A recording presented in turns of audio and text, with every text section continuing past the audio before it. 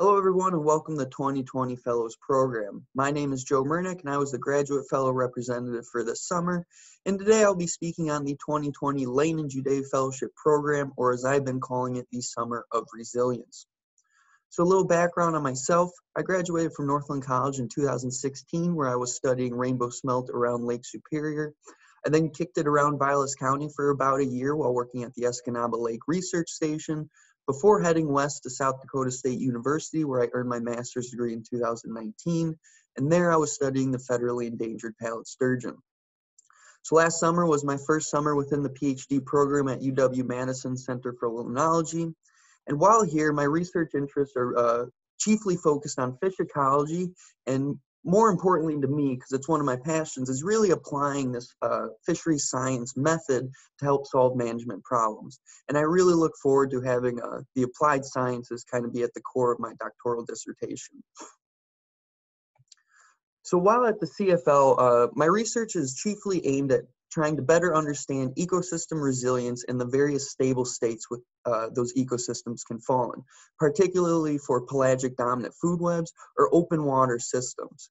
And we can best illustrate this stable state and ecosystem resilience concept with the famous ball and cup model, where that ball represents the current state the ecosystem is in, and those various valleys represent potential alternative stable states that system can be in.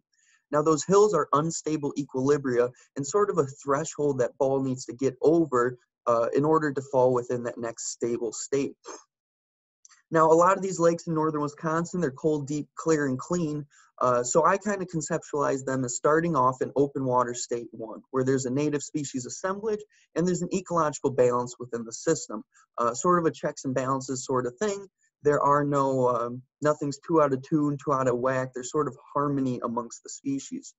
However, that ball can move along the gradient through large perturbations or sort of change or drastic events. And most commonly throughout the world, those perturbations come in the form of invasions. And more specifically for my study lakes, they came in the form of a rainbow smelt invasion in the early 1980s. Now that drastically changed the system and moved it over to what I've been calling open water state number 2, where now rainbow smelt are the dominant biomass within the system, and native species such as yellow perch have been suppressed in numbers. Walleye recruitment has been on a steady decline since rainbow smelt invaded some of these lakes, and some culturally and economically important fish like lake herring or cisco have even been extirpated within this new alternative state due to the rainbow smelt invasion.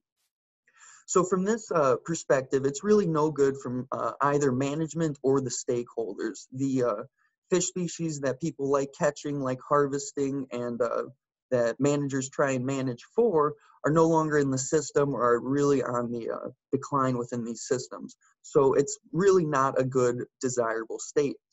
So our broad overall goal here is to try and shift that ecosystem back closer to its original state, where theory says the resiliency to future perturbations and changes should be much higher.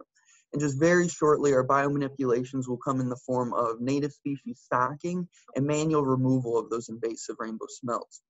But really the goal here is to try and get that state back to one that is native species dominant and have all those negative effects that rainbow smelt yield on the population via their strong competitory and predatory interactions to kind of control those negative effects or mitigate them as much as possible. And the broad overall goal of this is trying to see if will this hold for the long term? Will we be able to achieve that ecological balance and kind of step away from the system and just let it go within its natural path after we get in there? Well, this summer I wasn't just spending my entire time out on the water collecting data or muskie fishing my personal time. I was also the Graduate Fellows representative. And here's a picture of the 2019 program. And we unfortunately weren't able to create this program this year due to the COVID-19 pandemic. There are some restrictions placed on Trout Lake Station, and we more or less just had a couple of grad students up here for the summer. So the fellows had to work basically from home or remotely.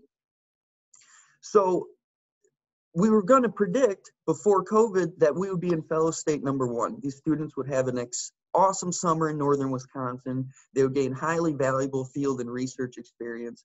And more importantly, they would be able to build upon that camaraderie that Trout Lake Station is really known for. Well, as you all know, COVID-19 happened, and when planning this with our supervisors, we were really afraid that I was going to move that ball so far along this gradient to one that would be full of a lackluster experience. It would be extremely difficult to communicate amongst all the fellows with emails, text messages, phone calls. It's just a very hard media to communicate over and extremely impersonal. There will be no camping trips, no bonfires, no fishing outings, none of that.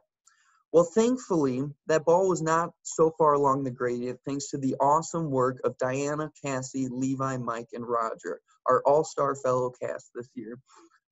Not only did these fellows all gain very valuable research experience, we also had some pretty fun and personable Zoom meetings, and most importantly, all 5 of these fellows were extremely productive, and they're able to put forth some extremely sound research that I'm super excited for them to be able to share with you guys.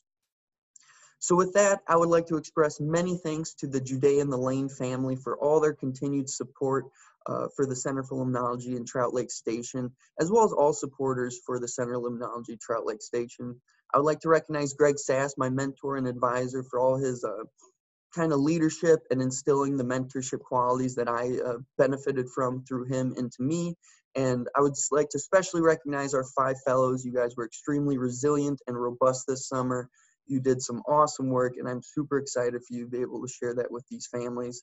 And to the families, please get back to us with emails. We would love to answer questions. It's pretty unfortunate we weren't able to have the luncheon this year, so we do have to communicate through this format. But yeah, if you have any questions, comments, just anything at all, please get back to us, and we really look forward to communicating more in the future. Thank you all very much.